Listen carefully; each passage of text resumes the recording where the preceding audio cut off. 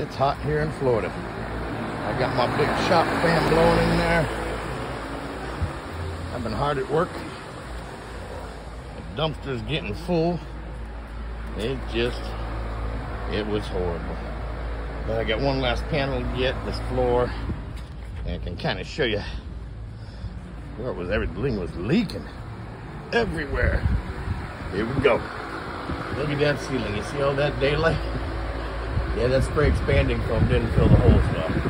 Word to the wise, if you're going to use spray expanding foam to fill holes in the roof of a van, don't do it. It just holds water. And this here kind of looks like, you see that one in the center. Let me open the door. It kind of looks like maybe they might have had a spotlight on top of this at one time. There's a lot of holes in this.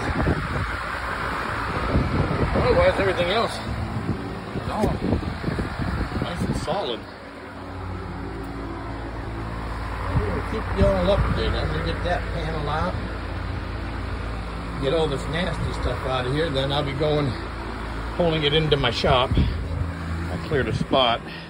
Once I get all this fiberglass and everything out, I'll be pulling it up here into the shop and working on it from there.